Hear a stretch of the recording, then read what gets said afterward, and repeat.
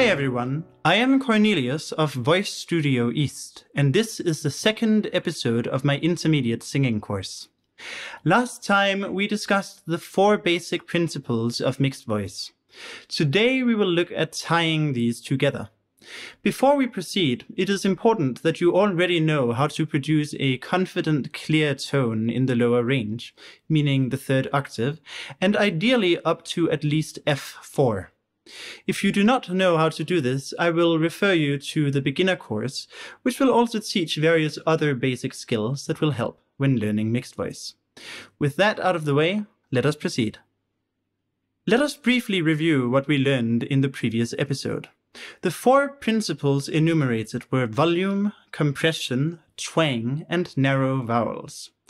The narrow vowels will be given as part of the exercises we will use today, and if you are already able to produce a clear, confident tone, ideally with a bit of buzzing, then you already have enough volume to proceed. That leaves just 2 principles needing special attention: twang and compression. We can make use of certain carefully constructed exercises to more or less automatically elicit one or the other of these, and by doing so, free up all our attention to focus on its complement. That is to say, we can practice an exercise that automatically elicits twang, and thus free up our minds to focus solely on getting the right amount of compression. And conversely, we can use an exercise that automatically elicits compression, thus allowing us to focus solely on getting the twang right. We will start by focusing on the compression. So how do we add compression? I mentioned 2 methods in the previous episode, but for the exercise we are about to do, only one of the methods is practical, namely the one that involves establishing a slight restraint, like this. Then, having established it, try speaking through it, overcoming or pushing through the restraint rather than simply letting go of it. It should sound something like this. Notice how the vowels become slightly muddier. This is important for reasons that are somewhat beyond the scope of this video to explain. Suffice it to say that that slight muddiness is part of mixed voice and tends to go together with compression. In fact, deliberately slurring the vowels a little can even be a helpful way to elicit the compression. Make sure not to overdo it, though, neither the slurred vowels nor the restraint. The restraint is basically the method by which we hold on to a bit of chestiness. That is to say, it is the method by which we stay in the modal register and avoid cracking into falsetto as we ascend in pitch. However, it should not be the sole mechanism we rely on, as that would cause us to become incredibly tense and result in a sense of having to reach for the high notes instead of singing them easily.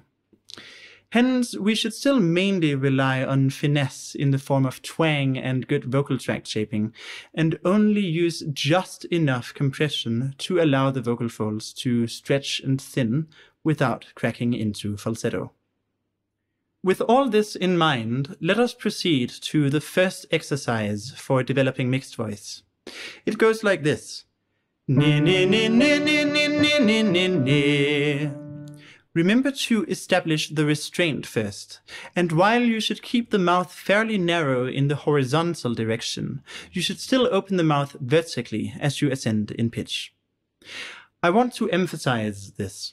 The most common problem I see when people try this exercise is that they do not drop the jaw enough as they ascend in pitch. Make sure to open the mouth a lot, but mostly in the vertical direction, and only for the high notes. Also, it is better to allow your voice to crack into falsetto than to go overboard with the compression in the course of trying to prevent it from cracking.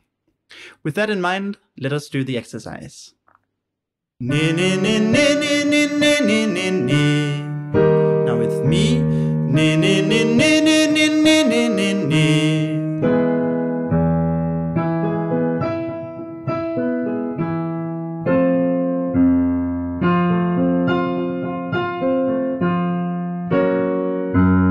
Ni ni ni ni ni ni ni ni ni.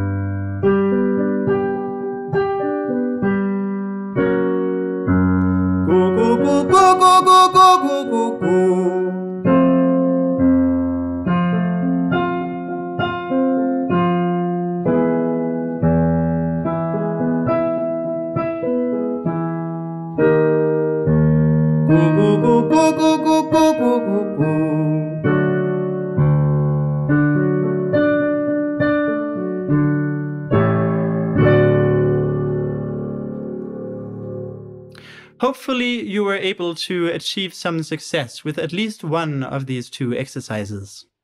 If not, you were probably either doing them too quietly or too lazily, or lacking some prerequisites that can be learned via the beginner course. It is worth noting that these two exercises are basically complementary. They focus on contrasting aspects of mixed voice, and each is designed to automatically elicit what was learned using the other exercise. As such, it may be helpful to alternate between them. Use the first exercise if you need more compression, and use the second if you need more twang.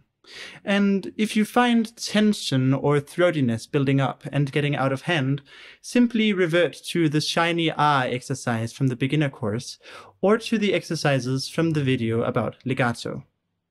Speaking of legato, let us do a final exercise to get more comfortable with mixed voice singing using a legato articulation, thus taking the first major step toward making it usable for actual songs. We will stick with the go syllable, but now simply slide up a fifth and then back down, like this. Go.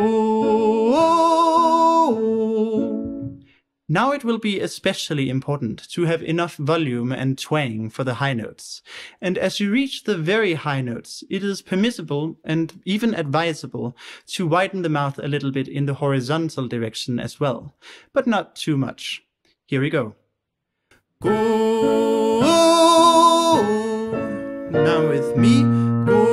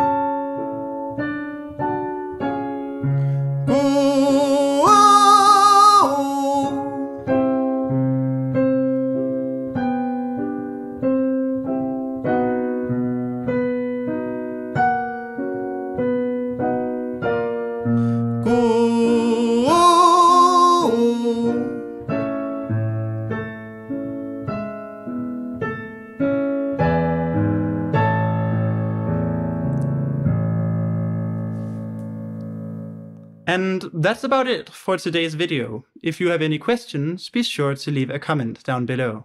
Stay tuned, remember to like and subscribe for more content, and as always, thanks for watching.